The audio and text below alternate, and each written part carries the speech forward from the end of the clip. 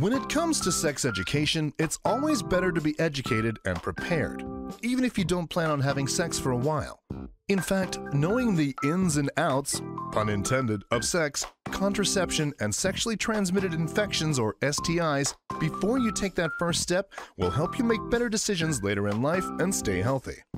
Hello and welcome to my channel where we share videos about all things puberty, from topics like this one to issues such as anti-abduction tips for children of all ages or the teen brain explained. If you're interested in receiving our weekly video updates, then hit the like button and subscribe. Now let's jump straight in. We all know what it's like to have feelings for our friends. For example, friends we think are funny, annoying friends, and even friends we might like more than friends. Noticing these feelings in relationships is very important because when we decide to explore more of the feelings we have for friends that we really like, we want to make sure we're safe. Sexual intercourse or sex is a big responsibility, so you want to make sure you're ready for it. It's super important to understand the dynamic that sex will have on you and your partner. You want to make sure the way you treat each other is respectful and, more importantly, consensual, meaning you don't go through with it unless you both agree. Having an open discussion about safe sex is super important. And no, it's not like the movies, so you want to get educated. First and foremost, if you have unprotected sex, you risk unwanted pregnancy at a very early age. Another thing, you can also be susceptible to infections. Contraception is a method used to prevent pregnancy and STIs. But did you know only 74% of teenagers use contraception? So that's where we come in to give you all the deets about what to do in the sheets. There are two main types of contraceptives: physical barriers and hormonal contraception. Physical barriers. Physical barriers physically block the sperm from meeting the egg. The most common form of physical barrier is a condom, which when placed on the penis captures the ejaculated semen with an effectiveness of 98%.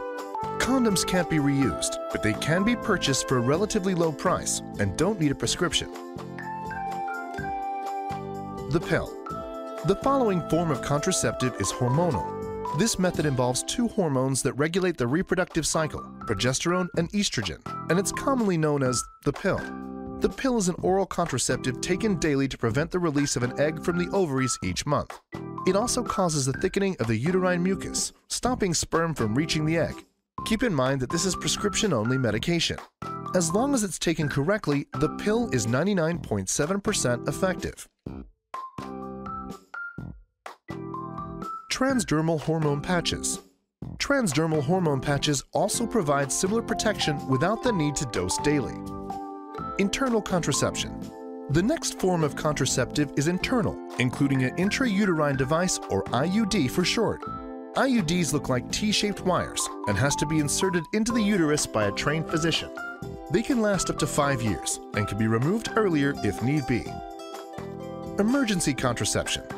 If you've had unprotected sex or a contraceptive method has failed, you can take the emergency contraception within 72 hours, known as Plan B or the morning after pill.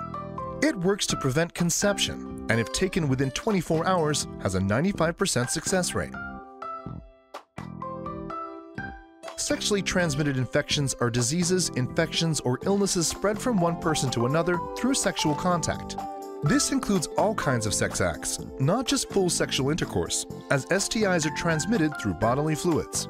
Most STIs are relatively common, and if diagnosed early are really no big deal. But on the other hand, some STIs can have some severe and long-lasting effects on the body. Some common STIs include chlamydia, gonorrhea, genital herpes, and syphilis.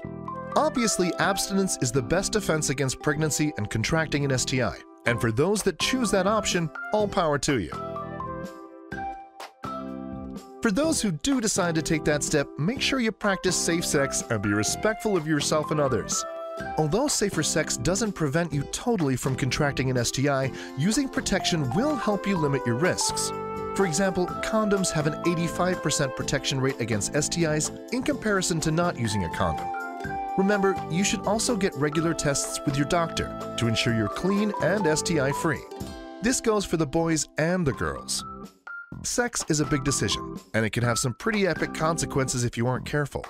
Hopefully, you've now got a better idea of the challenges and solutions involved, and are better prepared to make more informed choices. If you found this video helpful, please leave us a like, and share it with anyone you think may be interested in this topic. Until next time, thanks for watching.